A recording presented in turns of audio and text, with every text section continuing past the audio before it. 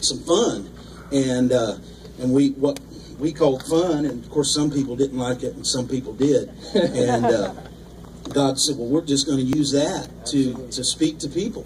And so the rest is history. So a year and a half ago, they sang on a job site with tool belts on, "How Great Thou Art," and got 15 million views.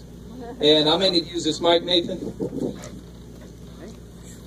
They got 15 million views on that first that song, and that put them on Fox News and a few other places.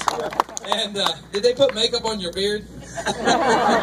He did wear makeup, I will say that. You don't look like the makeup wearing type, boys. It took him about 2 seconds. So then they sang "Mary Did You Know" this past December and got 43 million views.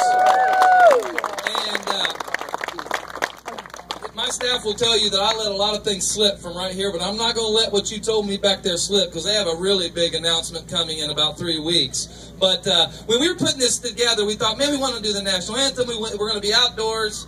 And we said, let's find someone to help us sing the national anthem. And actually, I kind of grew up with these guys. We're all three from Indiana. Yep. Knew you from camps. Your family went to your dad's church when I was a kid. And then they got rich and famous, so I got to reacquaint myself. You know something I don't know. What, I'm not famous? Well, you may be